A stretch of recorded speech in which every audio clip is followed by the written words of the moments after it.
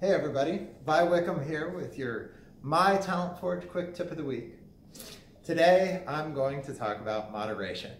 This was a suggestion from one of my fiddle friends, Glassman, when we were at the Colorado State Fiddle Contest a few weeks ago.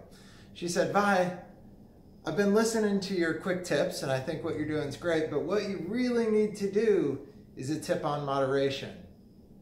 And I thought, wow. Moderation, huh? Moderation for musicians, moderation for creative types, moderation for humans in general. We kind of stink at moderation, especially those of us who are kind of creative types.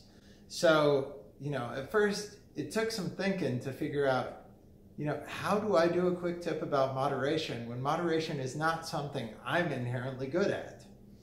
But I thought, well, I think that's a good thing for me to think about because it's not what I'm naturally good at. It's not what we musicians are naturally good at. So considering the possibilities of moderation are kind of important. Now, what I came to was not that moderation is what we should try to hit because we just aren't good at it. I'm no good at moderation and you're probably not either if you're a creative type. So rather than going for moderation, what I'm going to suggest is that you try for balance. And when I say try for balance rather than moderation, what I mean is I know that you're going to stay out late playing music with your friends because that's what we do. But maybe the next day you take a rest and you don't stay out late and you go to bed early the next night.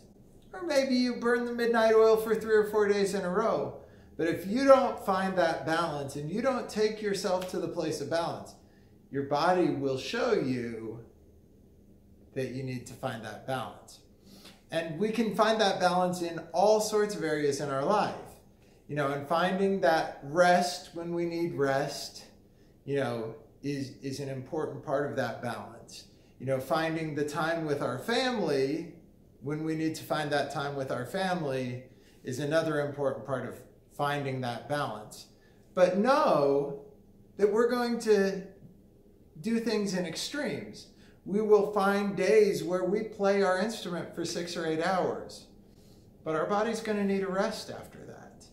So take the time and try to find those places of balance. And don't judge yourself when you do something extreme because you're human. And you're a musician. That's kind of what we do. Have a great week.